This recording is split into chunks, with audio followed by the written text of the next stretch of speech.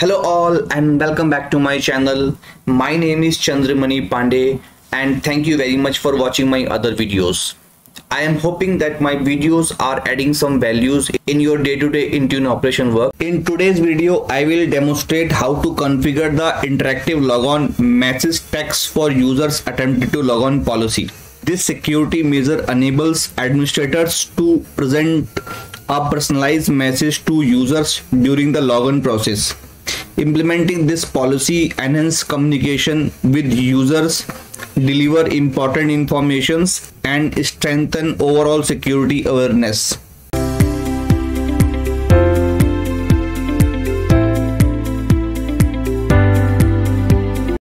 Before we begin, if you are enjoying the content, make sure to hit that subscribe button for more. Now let's see how we can configure the interactive logon for Windows. So to do this, we have to go to the Intune portal, and within the Intune portal we have to select the devices, and under devices we have to go to the Windows devices, and then we have to create a configuration profile. So I'm going to create a new configuration profile, and then the platform is Windows 10 and later, and then profile type should be setting catalog, and then click on create. Here we have to provide the name of the profile. So I'm going to provide interactive logon for Windows and then click on next. Here we have to select the add settings, and within that we have to search for local policy security option and click on search. And now select the local policy security option, and within that we have to go down and we have to search for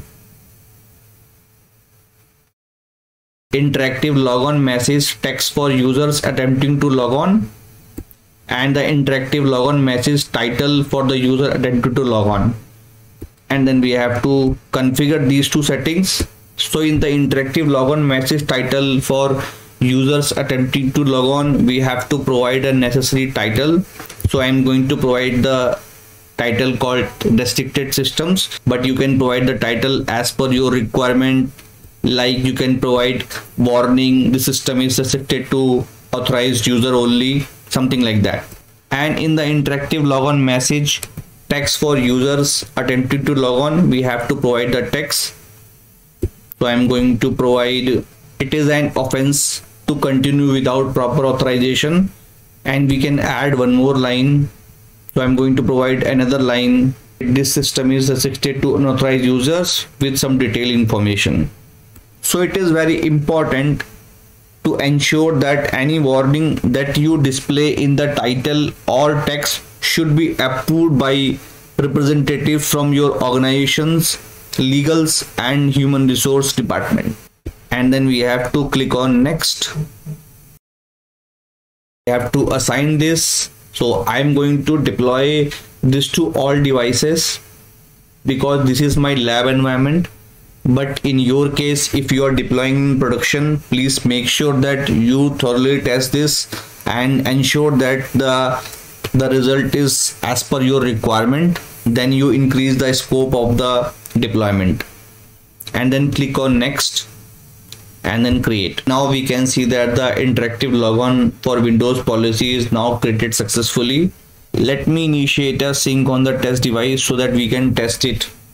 So to do this, I'm going to click on Windows devices, and this is my test device. I'm going to click on sync and yes. Now after some time we can see that the interactive logon for Windows policy is successfully applied on the test device, and we can also verify the same thing from the device end. To check this, we have to go to the Access Work or School app, and then we can see that the local policies for security option is successfully applied on that device.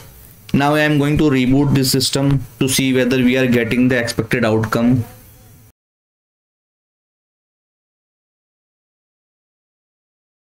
And now we can see that the user is getting an interactive logon message, and they have to click on OK, and then they have to provide the username and password.